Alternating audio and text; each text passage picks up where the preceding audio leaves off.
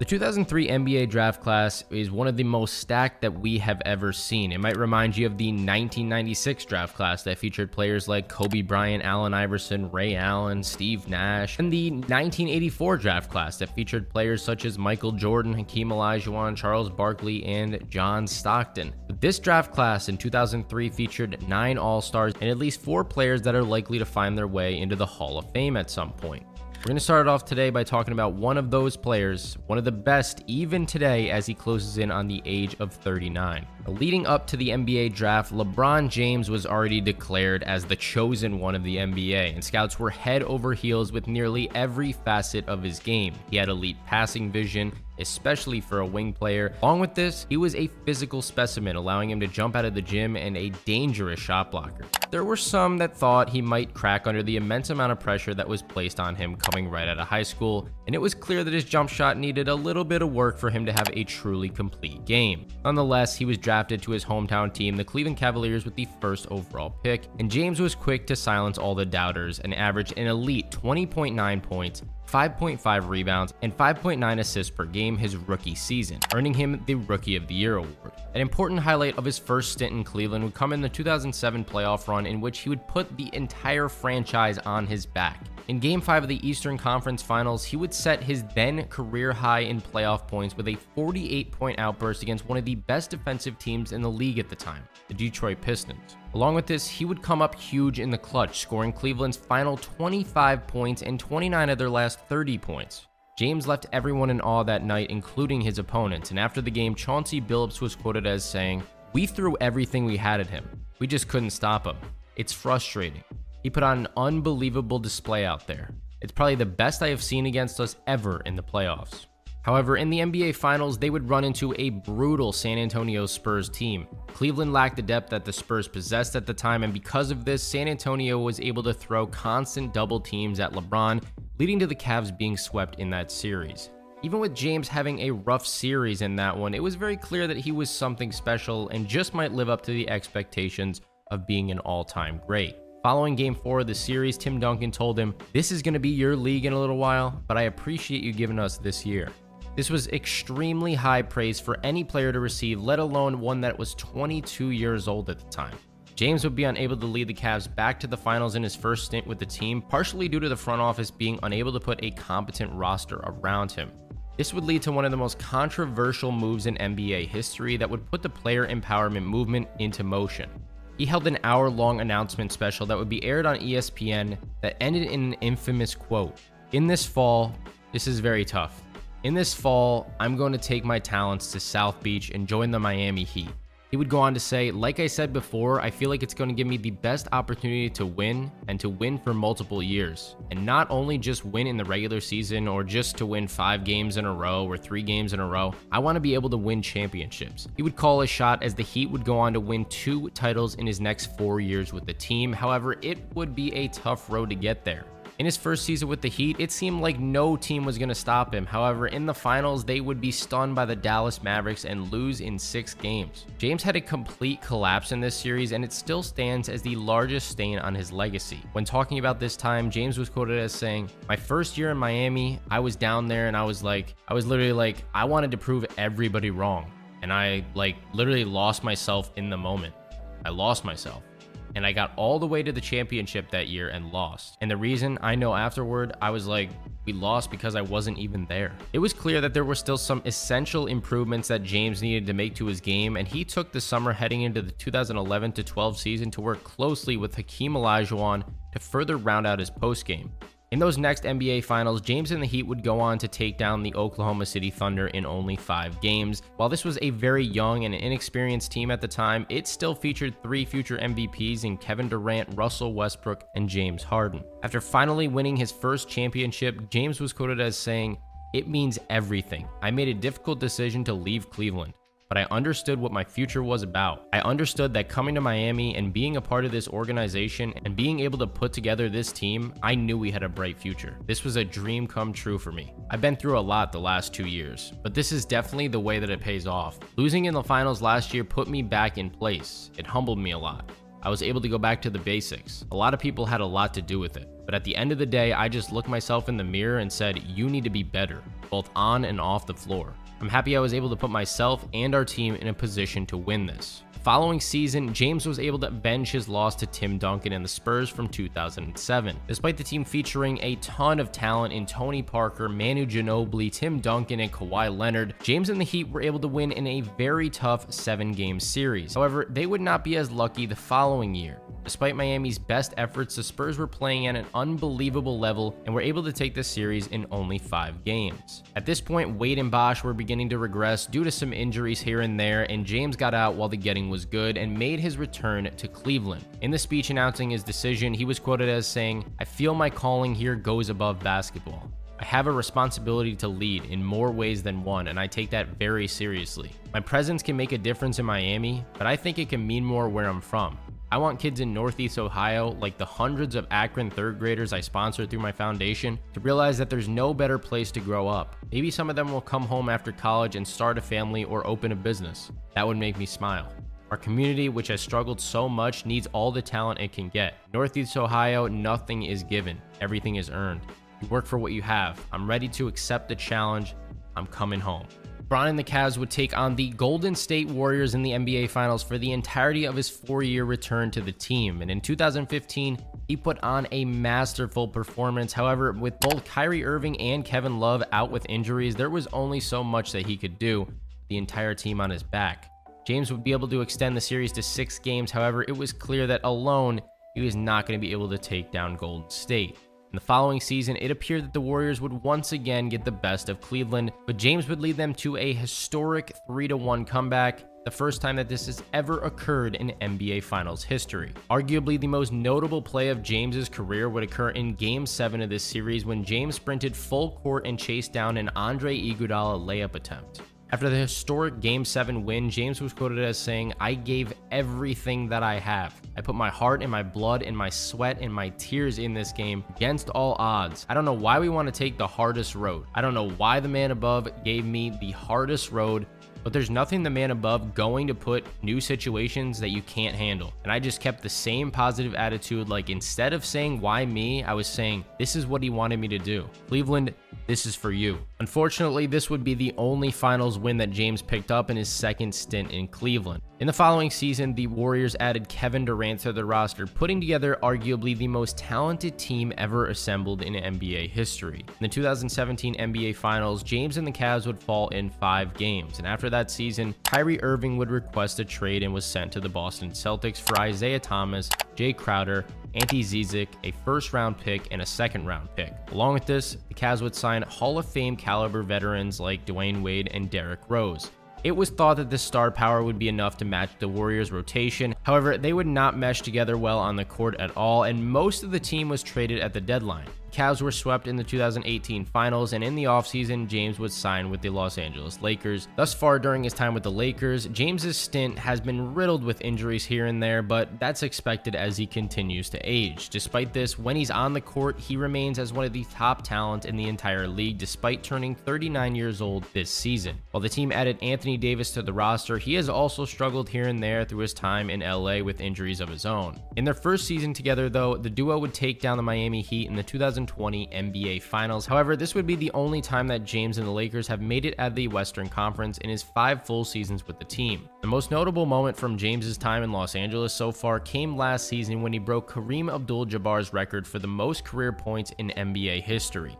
Despite never being known as a pure scorer, I mean, LeBron loves to distribute the ball here and there. This record is truly a testament to the once-in-a-lifetime longevity that he's displayed. So far, he's won the 2003 to 2004 Rookie of the Year award, made 19 All-Star appearances, 19 All-NBA selections, 6 All-Defensive selections, 1 scoring title, 1 assist title, 4 MVP awards, 4 NBA titles, 4 Finals MVPs, and made an appearance on the NBA 75th anniversary team. Up to this point in time, LeBron is still with the Lakers, trying to lead them to yet another playoff appearance, and he is the only player on this list that we're talking about today that is still actively playing.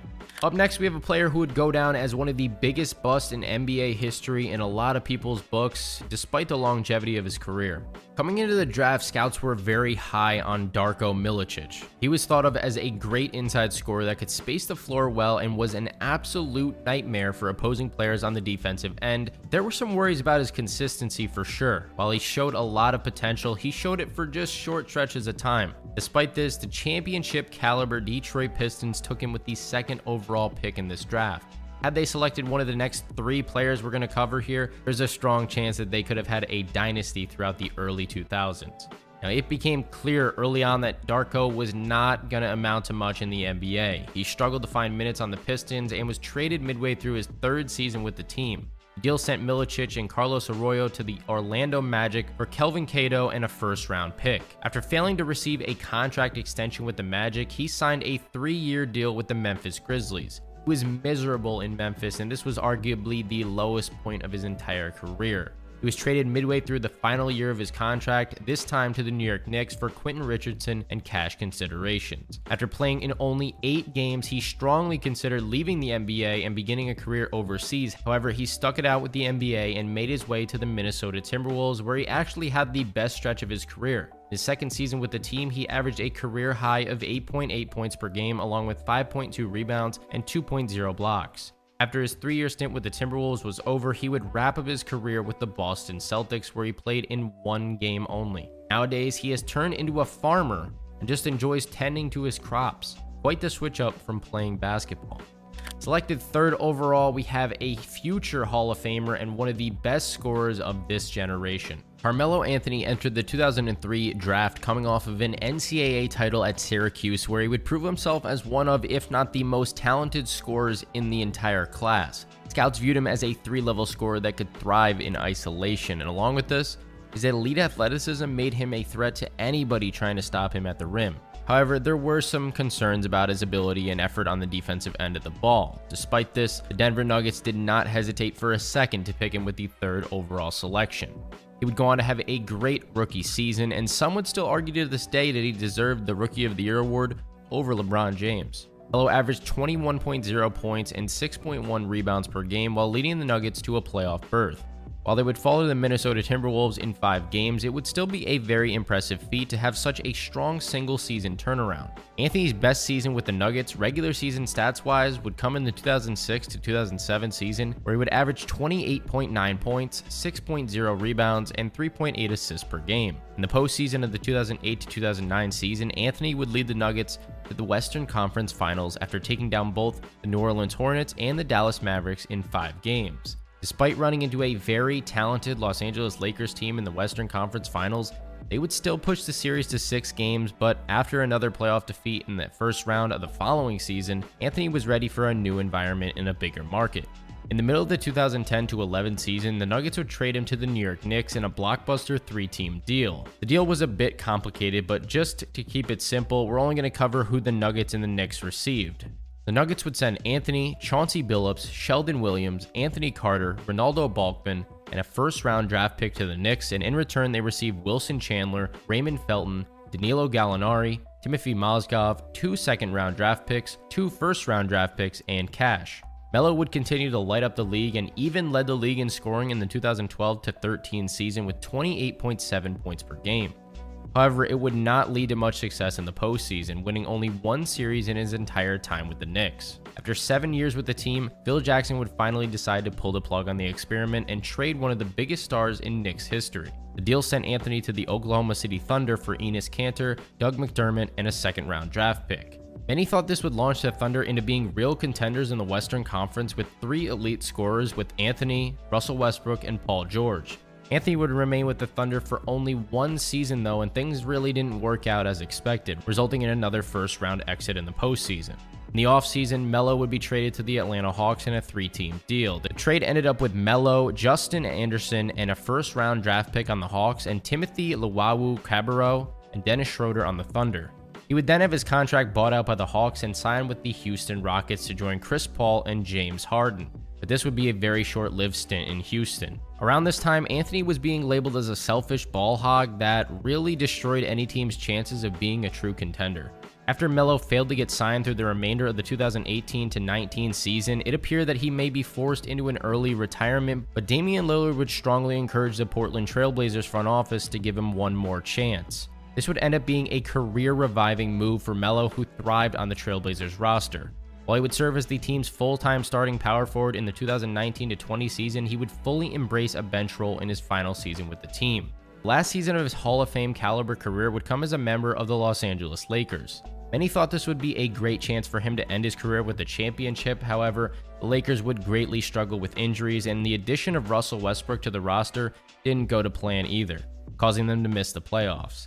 Despite this, Anthony still had a strong season off the bench for the team, but at the age of 37, he decided to call it a career. Over his 19 years in the league, Anthony was named to the All-Star game 10 times, the All-NBA team 6 times, won 1 scoring title, and made the NBA 75th anniversary team. While he would end his career without an appearance in the NBA Finals, and some still think that he was too focused on individual stats than team success, his talent as a scorer is just undeniable.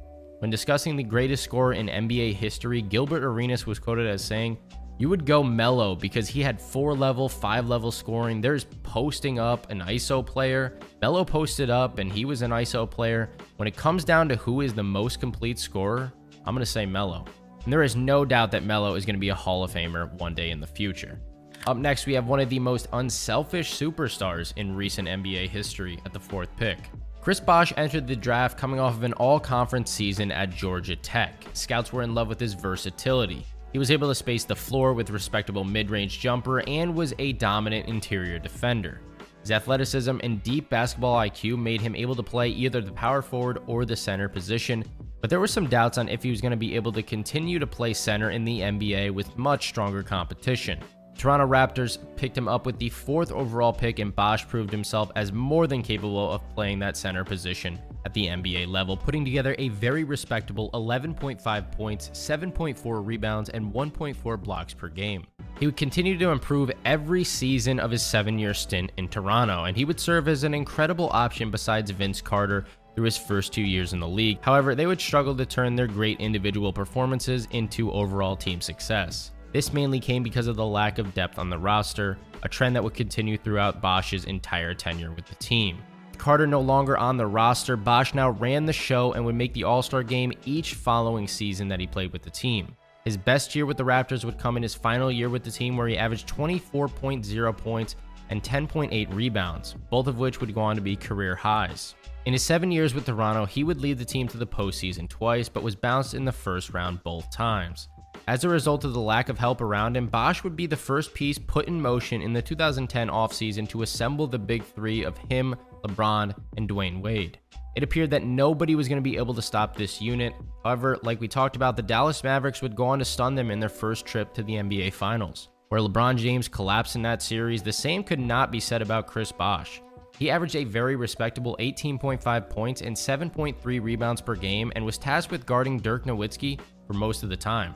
While Dirk was still the driving force in the Mavericks ultimately winning the series, Bosh was able to limit him slightly to a 26 point per game average compared to the 28.4 points per game average that he had in the 3 series leading up to the finals. In the offseason, Bosh was focused on doing whatever he could to help the team win. He had already accepted a role as the team's 3rd option on offense, something that had to be extremely difficult after being the face of the franchise in Toronto. When talking about his experience in taking on a reduced role, Bosh was quoted as saying, "Yeah, it's a lot more difficult taking a step back because you're used to doing something a certain way and getting looks a certain way. And then it's like, well, no, for the benefit of the team, you have to get it here. So even if you do like the left block, the volume of the left block is going to be different. Now you have to make those moves count. So with me, it was like a chess game. I'm doing this move and thinking about the next move and trying to stay 5 moves ahead. You're not getting it as much. If you got 1 or 2 a game, it's a lot different." Bosh would begin becoming more and more comfortable with his outside shot, leading to better court spacing with him at the center position. These sacrifices played a huge role in the Heat winning the next 2 championships over the Oklahoma City Thunder and the San Antonio Spurs. But after an incredible performance from the entire Spurs roster, the Heat would lose the final series of the Big Three era. After the departure of LeBron James in the 2014 offseason, the Heat would attempt to replace him with Luol Deng. And this led to Bosh getting to play a much bigger role in the offense, averaging 21.1 points per game in the first year of the Wade and Bosh-led offense.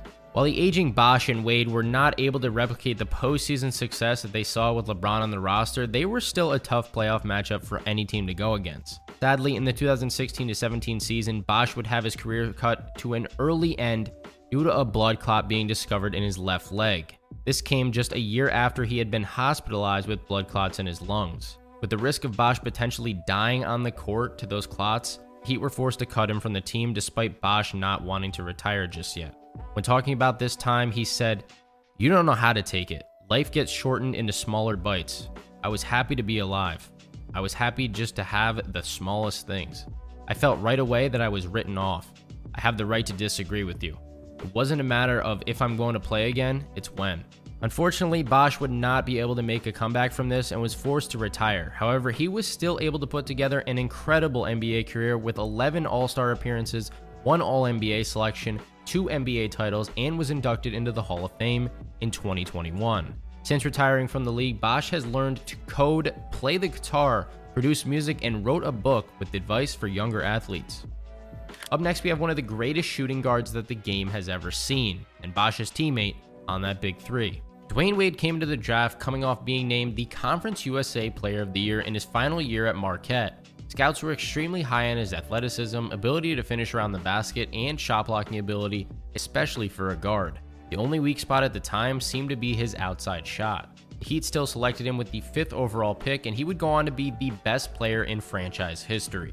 Wade would quickly establish himself as a franchise caliber player and almost instantly threw the Heat into a win-now situation, and as a result of this, in only his second year in the league, Pat Riley and the front office made the blockbuster move of trading for Shaquille O'Neal. In their first year together, they would lead the Heat to the Eastern Conference Finals, but they would be eliminated in a hard-fought 7-game series by the Detroit Pistons. However, in the following season, the two teams would meet up again in the Eastern Conference Finals. With another year of sharing the court together and Dwyane Wade developing, the Heat would win this series in 6 games and take down the Dallas Mavericks in 6 games in the NBA Finals. Wade would end up taking home the Finals MVP award, the first and only of his career. When talking about this time with Wade, Shaq was quoted as saying, "Dwyane Wade reminds me of a superhero movie. He does not know he has the power until he meets a powerful figure, and they tell him, 'Hey, you're just like me.'" After this season, O'Neal would continue to regress with age, and Wade would continue to play a bigger role in the Heat's offense. However, he would not be able to lead them back to the finals with this core. His best season of the pre-LeBron era would come in the 2008-09 season, where he averaged 30.2 points, 5.0 rebounds, 7.5 assists, 2.2 steals, and 1.3 blocks per game, setting career highs in points, assists, steals, and blocks per game, along with leading the league in points this season. Now, it could be argued that Wade made the biggest sacrifice out of any player of the Big Three on the Miami Heat. He was the most beloved player in Heat history and was treated like royalty in the city. Acquiring players like James and Bosch, not only would he have his on-court opportunities cut, but he would also have to share the spotlight as well. When talking about the sacrifices that were needed when playing as a Big Three, he said, "We all knew the sacrifice that was going to be made. Obviously, you sit down and you talk about playing together. You think you know what's going to happen, you try to cover things in that moment, but then once you start playing together, you realize it's harder than what you thought. But we all knew we had to sacrifice. But at the end of the day, we sacrificed points, article hits, but what we gained was championships, friendships, and brotherhoods that last a lifetime. So I'm sure if we could do it all over again, we'd do it exactly the same way." Wade would be an elite second option through the 4 years of James being on the team and was an integral part of their 2 championships, even though knee injuries would cause him to see a bit of regression towards the tail end of their run. The season Bosch was being deemed medically unable to return to basketball, Wade would also leave Miami, signing with his hometown Chicago Bulls. This paired him with Rajon Rondo and Jimmy Butler. While this was an incredible team on paper, locker room issues would lead to them not seeing too much success. After 1 year in Chicago, he would join LeBron in Cleveland in an attempt to topple the Golden State Warriors. However, Wade would request to be traded back to Miami at the trade deadline once it became clear he was not the best fit in this offensive scheme. He spent the final 2 years of his career in Miami, earning an incredible send-off tour in the 2018-19 season. Wade called it a career after 16 years in the league, making 13 All-Star teams, 8 All-NBA teams, 3 All-Defensive teams, winning 3 NBA titles, 1 Finals MVP, made the NBA 75th anniversary team, and was inducted into the Hall of Fame in 2023. Since retiring, Wade has been trying to focus more on his mental health and is a minority owner in the Utah Jazz. The next player up at pick number 6, many forgot was a one-time All-Star.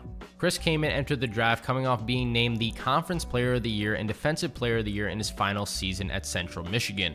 Scouts looked at him as a traditional big man for the time, a solid scorer around the basket, a good rebounder, and a rim protector.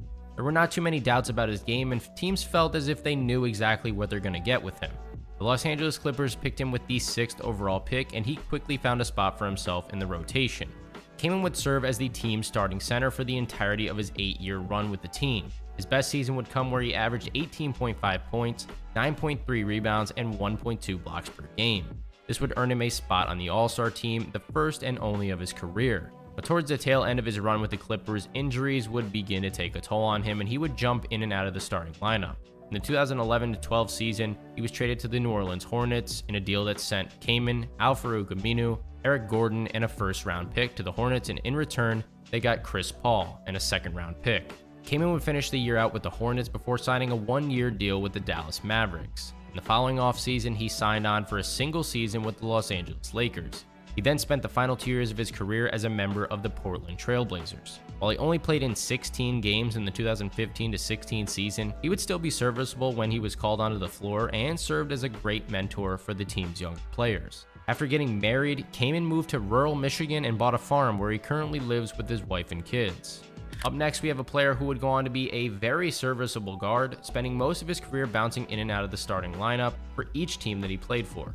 Kirk Hinrich entered the NBA draft coming off the 3rd all-conference selection at Kansas. Scouts looked at him as a very NBA-ready player who had a high basketball IQ, an elite three-pointer, pest as a perimeter defender, and was a great passer. There were, however, some concerns about whether he had the physique to be truly effective in the league, especially after spending 4 years in college. Chicago Bulls picked him up with the 7th overall pick. It did not take him long to break into the starting lineup and adjust extremely well to the league. His best season with the Bulls would come in the 2006-2007 season, where he averaged 16.6 points, 6.3 assists, and 1.3 steals per game, earning him a spot on the all-defensive team. After his 7th season in Chicago, Hinrich would be a part of a deal that sent him, Kevin Seraphin, and cash to the Washington Wizards for Vladimir Varaminko. At the deadline, Hinrich would be on the move again, being dealt to the Atlanta Hawks along with Hilton Armstrong for Mike Bibby, Jordan Crawford, Maurice Evans, and a first-round pick. After 2 years in Atlanta, Hinrich would make a return to Chicago, signing with the team in free agency.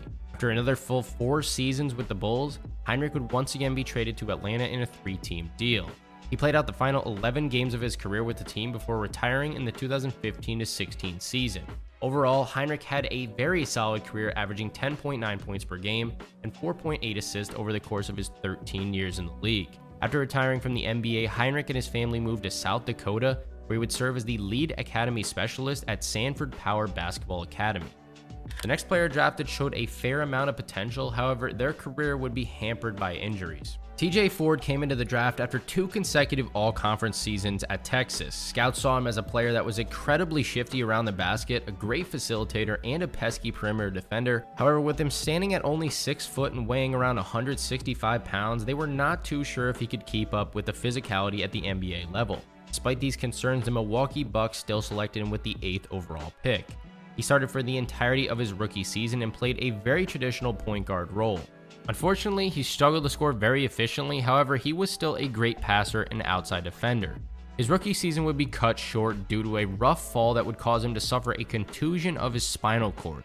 This is an injury that has the potential to end a player's career and force Ford to miss the entire following year. Fortunately, he was able to return to action in the 2005-2006 season and reclaimed his role as the starting point guard.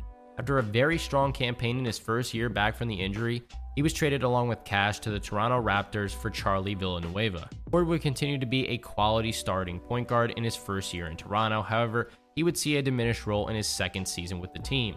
After 2 years with the Raptors, Ford, Rasho Nesterovic, Maceo Baston, and Roy Hibbert would be traded to the Indiana Pacers for Jermaine O'Neal and Nathan Jawai. He would bounce in and out of the starting lineup early on in Indiana before struggling to see the floor in his final season with the team. Ford spent the final year of his career with the San Antonio Spurs after signing with the team in free agency. He played in 14 games in the 2011-12 season before retiring in the offseason. After retiring, Ford set his sights on the TJ Ford Basketball Academy, which is a youth basketball program for boys and girls in the Houston area. Up next, we have a player who would struggle to adjust their game to the NBA level. Mike Sweetney declared for the draft after 2 all-conference seasons in his final 2 years at Georgetown. Scouts were very high on his post game on both sides of the ball, however, they were a bit unsure how he would make it work as a 6'8 center at the NBA level. New York Knicks drafted him with the 9th overall pick. However, things got off to a concerning start to say the least. He struggled to see the floor in his rookie season. He would jump in and out of the starting lineup the following season. This would be the strongest season of his career, where he averaged 8.4 points and 5.4 rebounds. In the offseason, he was traded to the Chicago Bulls along with Tim Thomas, Jermaine Jackson, 2 first-round picks, and 2 second-round picks for Eddie Curry, Antonio Davis, and a first-round pick. He would have similar numbers in his first year in Chicago. However, weight issues would begin to take a major toll on Sweetney's career. His final year in the league would come in the 2006 to 2007 season, where he played in 48 games but failed to crack the starting lineup in any of them. After retiring, Sweetney has become a mental health advocate and is the assistant coach of the Yeshiva University men's basketball team and is the head coach of a girls varsity basketball team. Rounding off the top 10 picks of this draft class is another player who struggled to find his place in the NBA and was out of the league relatively early on. Jarvis Hayes entered the draft coming off 2 all-conference seasons at Georgia. Scouts were very high on his scoring ability, and he was thought of as a very well-rounded player. However, there were some concerns that he was a bit too selfish on the offensive end. The Washington Wizards selected him with the 10th overall pick, and he got off to a solid start to his career, spending 4 years in Washington. His best year with the team would come in the 2004 to 2005 season, where he averaged 10.2 points and 4.2 rebounds, both of which were career highs. Third year in the league would be hampered by injuries, allowing him to only play in 21 games, and then in the following season, he would primarily come off the bench. In the 2007 offseason, he signed a 1-year deal with the Detroit Pistons. He served as a scoring spark off the bench once again and filled the role very well. Despite this, he would sign with the New Jersey Nets the following offseason to serve as the team's 6th man. He played a bench role in his final few years in the league, and after the 2009 to 2010 season, he would retire from basketball. Hayes now serves as an assistant coach to the Georgia State men's basketball team. Now, if you guys enjoyed this video, all I ask of you, drop a thumbs up, subscribe to the channel, and go check out some of my other videos. We will be coming at you with the 2004 draft class here very shortly.